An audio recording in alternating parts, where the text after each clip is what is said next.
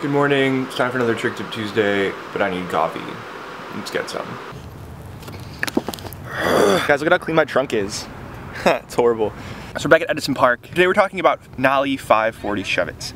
It's a pretty standard trick for freestyle. It's a big one for contest skating. It is really cool to see when you can do a bunch of different variations of 540 shove-its in a contest routine. Guys like Tony Gale are doing a bunch of different ones lately. They're crazy. Before I get to that, I want to talk about freestyle and why freestyle. I get that question a lot. People seem to think that it's sort of a lame thing, it's all flat ground, it's really limiting. Although I do a more traditional form of it, there's so many guys out there who are doing so many different styles of freestyle, have so many different approaches that are really unique.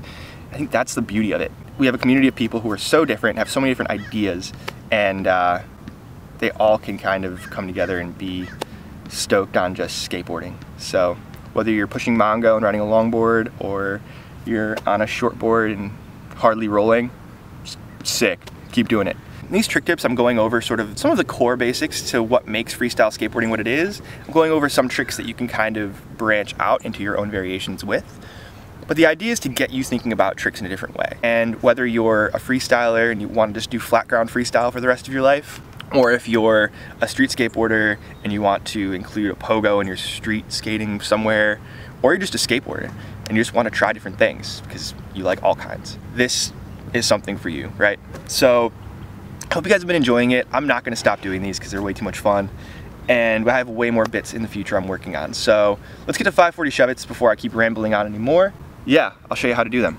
Because they look like this. And this is how you do them. Front foot. Pointed towards the nose. Angled forward, right? Back foot. Square over the back bolts. With your toes kind of hanging over the rail like that. Now once you have your feet set up, you're going to want to simultaneously pivot off of the front foot while throwing the board with your back foot. It's about 50-50, right? Half of the rotation comes from pivoting off the front foot, kind of tweaking that ankle around to get the board spinning. And 50% comes from the back foot, which is catching the rail and throwing the board behind you.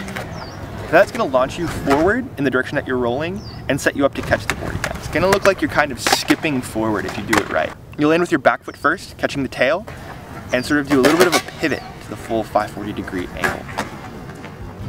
Yeah, that's really it, guys. Go out and try them. Biggest thing I could suggest if you're having trouble with them is to do it on a slick surface, to really focus on having your shoulders square in the direction that you're rolling. So having your chest facing the direction that you're rolling. Other than that, just go fast. Don't be scared of speed. Don't be scared to fall a little bit. It's gonna happen. It's part of learning. And have some fun. Go out, look at skateboarding differently next time you go out and try it. Thanks, guys. Bye. I mean, I know, I do too. Wait, do you? What's your inseam? Hell yeah.